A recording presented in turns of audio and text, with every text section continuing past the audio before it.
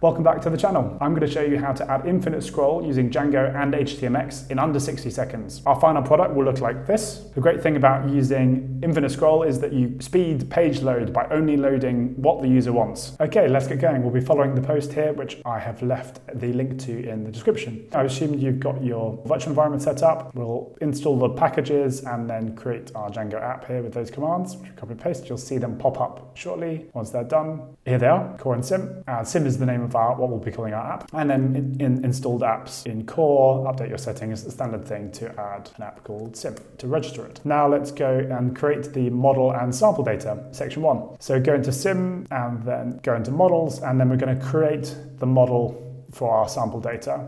Copy it in. There it is, an article. Run the migrations to create our database and the structure. You see them apply, and you'll see a little database and SQLite pop up here. There it is. And now we want to generate some sample data by running a one-off script. So python manage.py, if I can type that in. And then we're just going to copy this into our shell. As you can see, it will access our model, create some fake data, and then use this to set a photo URL for a sample image at using picsum.photos. So let's copy that in. And then you see we've created lots of articles there, roughly 100, or created 100. Now we're going to, section 2, we're going to create our views. So copy this, go to your sim.views here and paste it in. As you can see, we're just going to render one page with our sample data. And then this is going to create our infinite scroll by only rendering one page at a time. You see this splits into articles, and then per page, 10 articles per page. Now section 3, we're going to update our URLs. Go to core URLs here, update. Just copy that in, and you see we're including the URLs to our new app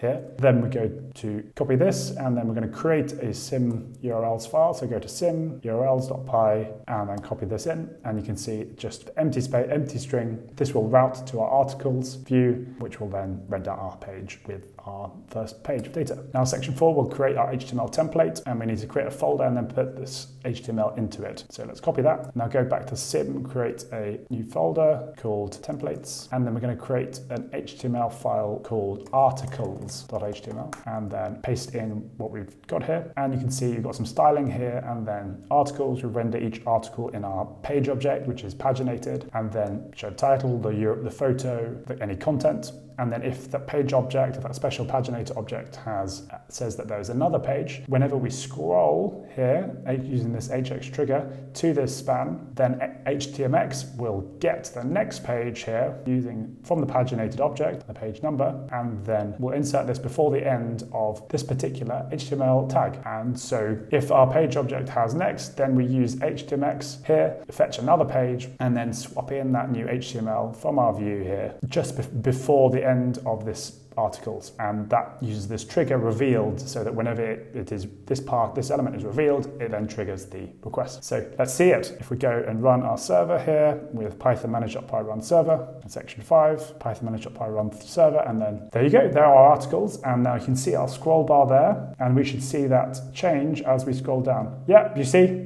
And that is infinite scroll, and we can keep scrolling and scrolling forever. We've already hit our 100 articles there, but if you load in 10,000, then, or however many, then that will keep scrolling forever. This is great because you don't load all the content at once, you just load it as the user wants it. Congrats, you now know how to add infinite scroll with Django. This generally improves user experience because things load much faster. So I hope you found it useful. Here are other Django videos that I've made. I'm making them every week. If you want to get more regular updates, there's a mailing list for updates for my product, as well as free guides that I publish every couple of weeks. All the best to you.